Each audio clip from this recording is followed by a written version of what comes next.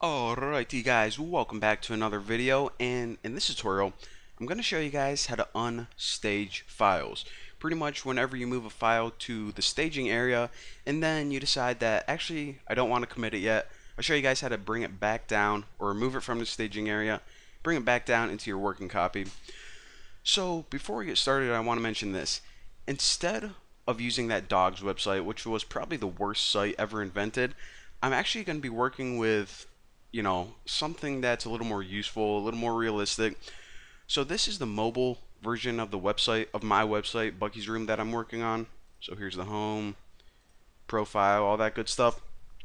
And this is an actual project that I put on GitHub. So later on, when I show you guys how to use GitHub, if anyone wants to, grab this, work on it, make some changes, I'll show you guys how to do all that. But I think that it's going to be a little better if we have an actual project rather than that dumb dog's website. So this is the example I'm going to be using from now on. So, and of course, for this tutorial, it really doesn't matter. You can do this on any project. So I just thought I'd give you guys a heads up. So let's go ahead and get our feet wet and start learning how to unstage files.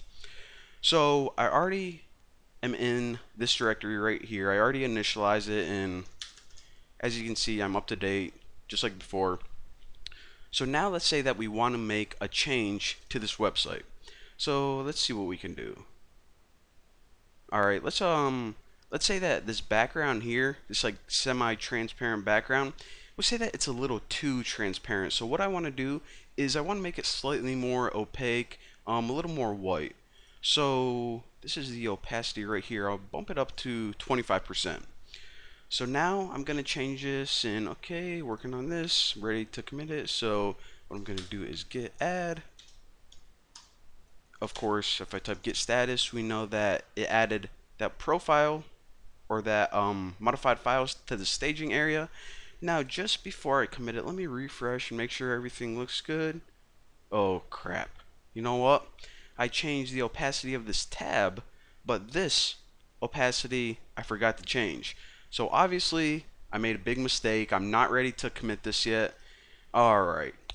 Well, now we have a problem. Now this file is stuck in the staging area when I actually just want it in my working copy. So how do I take this file and remove it from the staging area, bring it back down to my working copy?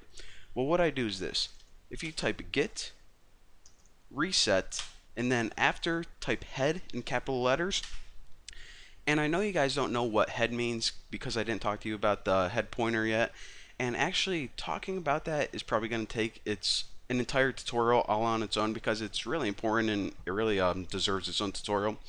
So for right now, just remember that git reset head, and after this, if you type the name of the file you want to remove from the staging area, what this command does, of course, is takes whatever this file is and it removes it from the staging area, pretty much brings it back down to your working copy.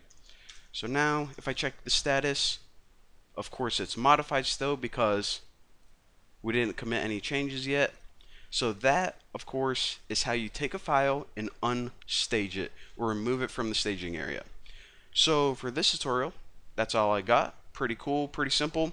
So thank you guys for watching. Don't forget to subscribe, and I'll see you guys next time.